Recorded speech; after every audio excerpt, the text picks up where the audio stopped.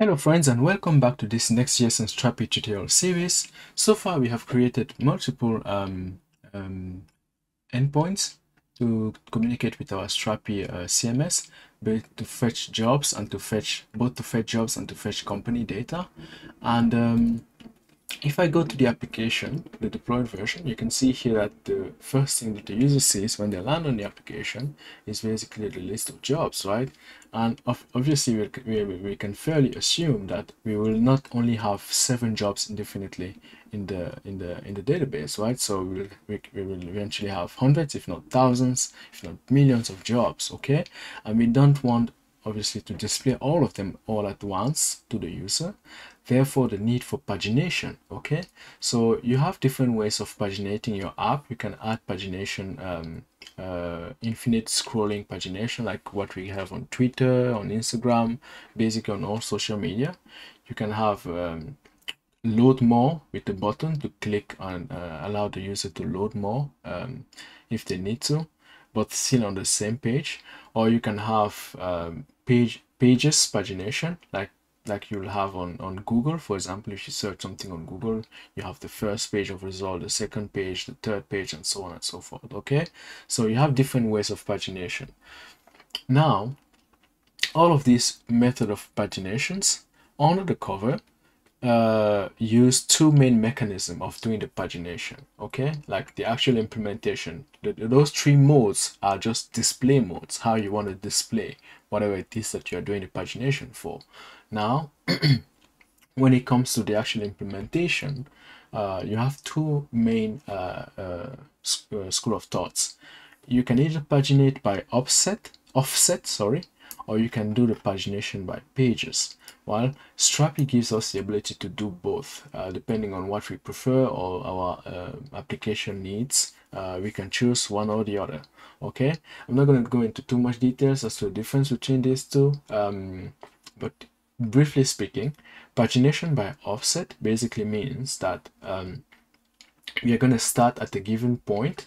Okay, so let's say we have 1,000 jobs in our database, and we say offset, or the starting point is 100. It means that we're going to skip the first 99 jobs. Okay, and only after, like, from the 100 job onward up to the limit, which is in this case, let's say 25, you're going to fetch the jobs. Okay, so that's pagination by offset. So we say let's keep the first if the offset is set to 100, let's say let's keep the first 99 jobs, and from that point onward up to the limit, we're going to fetch the jobs. Whereas for the pages pagination, okay, we basically say, okay, we are going to consider that our 1,000 jobs in the database are virtually separated into pages, right? And each page has a page size. Let's say if we give a page size of 100, it means that we have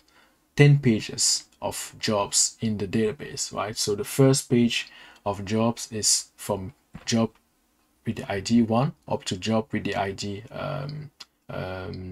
100. Okay, and the second page is the job from ID 101 to job 200, and so on and so forth up to the 10th page. That's basically the different modes of pagination. So in this video, we're going to see how to do the pagination by offset, and in the next one, we're going to see how Strapi allows us to do it by pages, right? And it's very simple actually. If you click here, it's just a matter of adding the pagination variable to our query string, and that's it. Right, so we're going to copy this here, and where do we need this is namely in the get jobs function. So let's go there. Remember in the first a few videos we did that, so let's add now. So far it's very dummy, it's a very dummy endpoint. We are not passing in the query, so let's build a query here. Const query equals to qs.stringify. Very good. Now we pass in the pagination attribute that we have there. Okay, start and limit.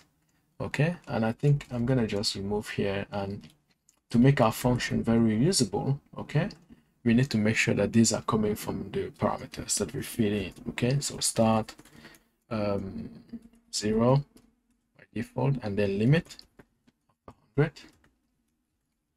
Okay, and because these are default values, I'm going to add like this. Fantastic. I hope you understand this. Basically, we are doing some destructuring. The default value is the empty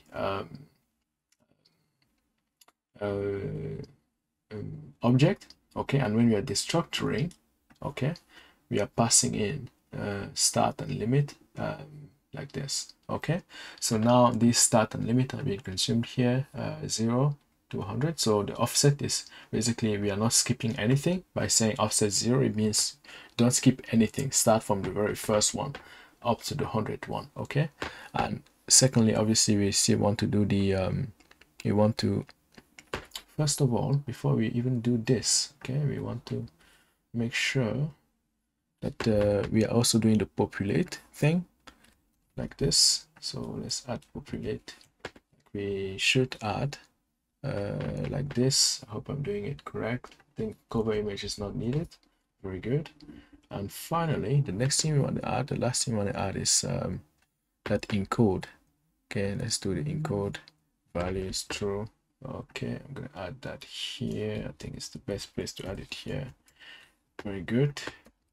And I think it should allow us to make the query successfully. Very good. Now we have it here. Let's see how it looks here in the data source. So get jobs. Oops, get jobs. And let's remove this here like this. Not passing anything as input. It should rely on our default attribute. So here, if I collapse this, you see we are getting all the 6 jobs, right? So now if I pass in some values here, so if I put in limit to 2, well, it's just going to return 2 jobs, right? Only 2. Collapse, you see, only 2 jobs are returned, and it's starting from ID 1. Okay, starts from ID 1 and then ID 2 and so on and so forth. But if I do let's say start at 2, it's going to return ID 3 and 4. Okay, so that's what it's going to return now, ID 3 and 4. You see, that's exactly like I explained.